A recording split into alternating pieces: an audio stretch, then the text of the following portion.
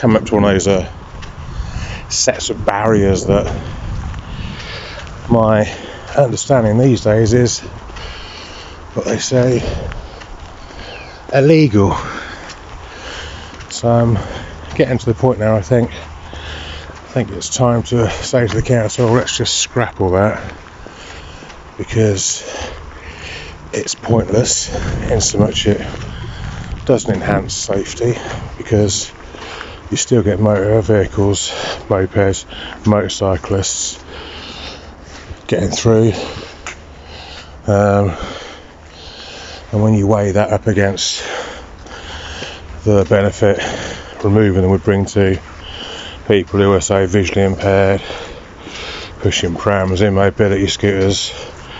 I say get rid of it, especially if it's against the law.